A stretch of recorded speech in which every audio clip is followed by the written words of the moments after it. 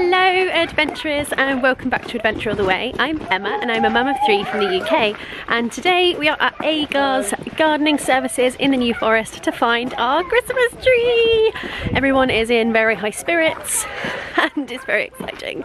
It's about 7 degrees here in the south of England and it's a little bit chilly. I'm wishing I had an extra pair of leggings on over my tartans here, but these will have to do. We're looking for a little Christmas tree this year, not a big one, but we're heading down to the plantation that they've got here to find one, which is super excited. And the owner is just going to come down with a saw in a minute, which is always a highlight.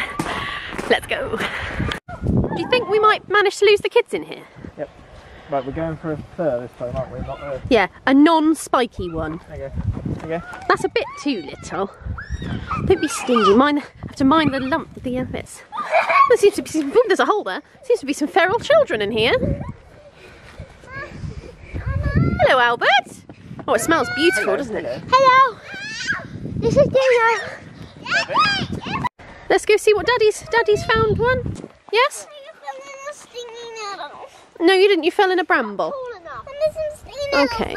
Oh dear. Rub your hand. That's cute. It's not taller. Like in the middle of my hand.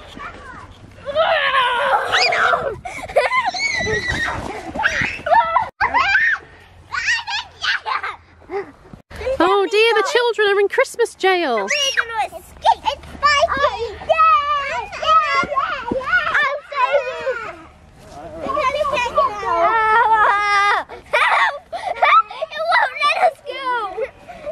Careful, because you don't want to break the branches. Ow. Hang on.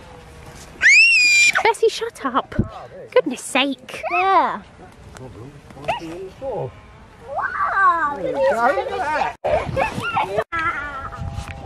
Me man, me carry Christmas tree. In the forest.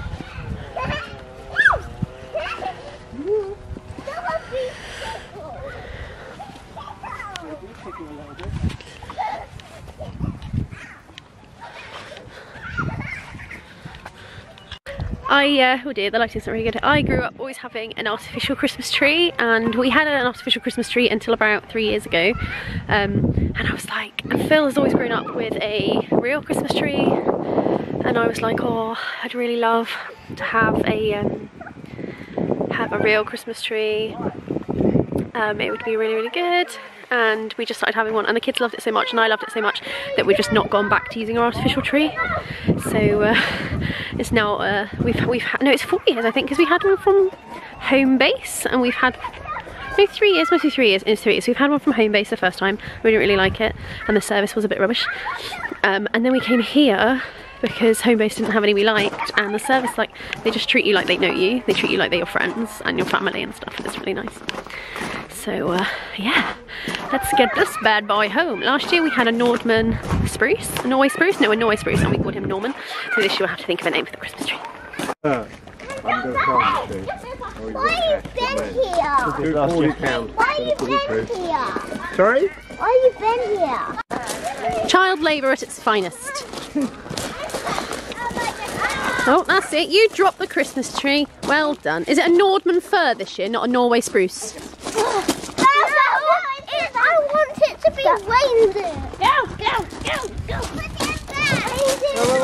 I was thinking Nigel was a good name this year. Yeah. Nigel the Nordman fir. Or Norden, like Gordon but with an N. What's... I love this. I love having older children now. Come on, hurry up. No, quite clearly, otherwise she'd have legged it by now. To be fair, she'd have probably loved running around in that, apart from the spiky bits. Are we getting in or not? Bess, you need to be helping, Daddy. She's trying to lift this end, but by doing it from the right end, it's not going to work.